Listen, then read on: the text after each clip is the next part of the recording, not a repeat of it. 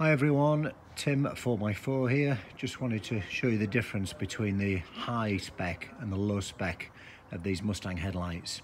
So these are the low spec version we've got fitted to this Ranger Wildtrak here. Now the clear way to spot them is if you look at this shroud here, on these entry level ones it's black. On the high spec ones they're in silver. So they've both got these tri-LED daytime running lights there, and they've both got this daytime running light that goes around the outside. They've both got the dynamic indicators, so there's not a lot of difference there, but the main difference is in the projector headlight.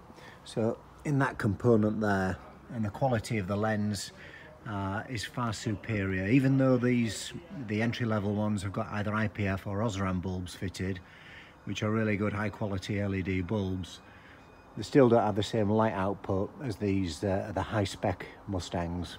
So nice entry-level light. Slight difference as well when you open the door on these low spec ones. If you open and close the door, these three bars don't illuminate, so they'll only illuminate once the ignition is actually turned on or the vehicle is running. Where on the high spec ones, if you open the door or you click the fob to either open or unlock the car, they will illuminate as well. So just a bit nicer function as well as the improved nighttime performance.